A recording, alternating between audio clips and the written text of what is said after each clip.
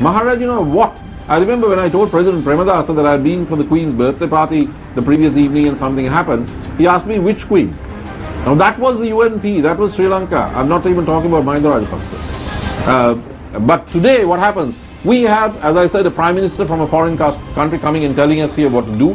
And the BJP in its annual sessions in Bangalore 2 weeks ago passed a resolution on foreign policy in which it said Prime Minister Modi was the first Indian Prime Minister to visit Jaffna, and he called for Sri Lanka to go beyond the 13th Amendment toward federalism. This is the BJP resolution. We have Tom Malinowski, US Assistant Secretary of State, who visited Sri Lanka, went to the Mullaitivu beach, knelt down and placed a wreath. Now who died on the Mullaitivu beach? It was the Tiger leadership that died on the Mullaitivu beach. We have now moved from the mismanagement of foreign policy in the second term of the Rajapaksa regime to in the opposite direction. Iran was talking about markets.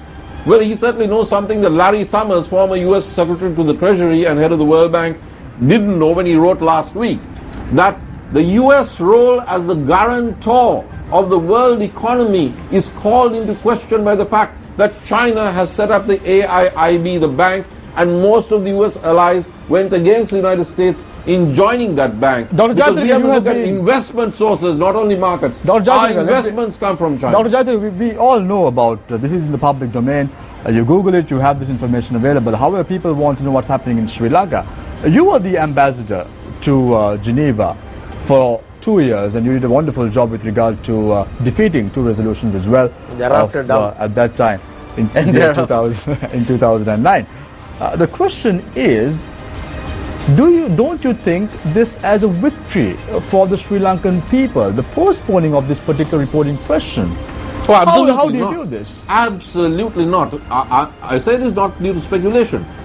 Prince Zaid Al Hussein, the UN High Commissioner, wrote to the President of the Human Rights Council saying that this is a one-time only 6-month postponement because he has every confidence that thanks to the new government, there will be new sources of information which will permit a stronger report to be presented in September. The previous regime had been trying to do this for many, many years. However, they were not able. No, that's not true, Shami. That's not true. The manifesto itself shows that. We, in 2009, as you know, we defeated the effort, but the Rajapaksa administration in the second term gummed up the works and our support shrank.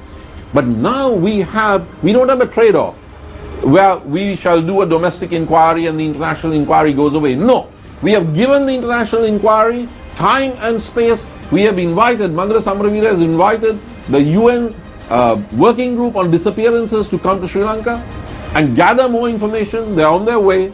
No, so the international report will be stronger. That is after the presidential commission has been appointed to look into disappearances.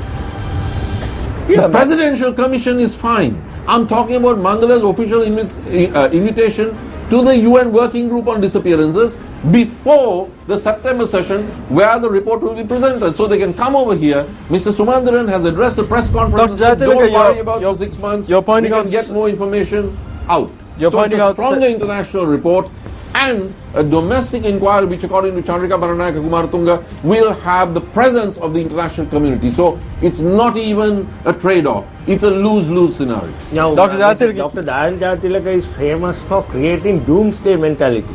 Now, it's very important to say... What is the doomsday mentality I created?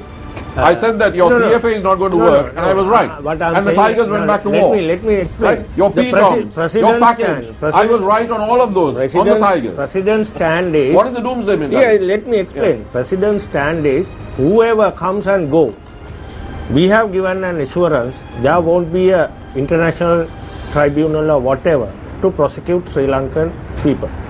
That is very clear. That was stated in the elections, and also right now it is the policy of the government. Did he say that to David Cameron? David Cameron said he told the president. So this is the official position, and the president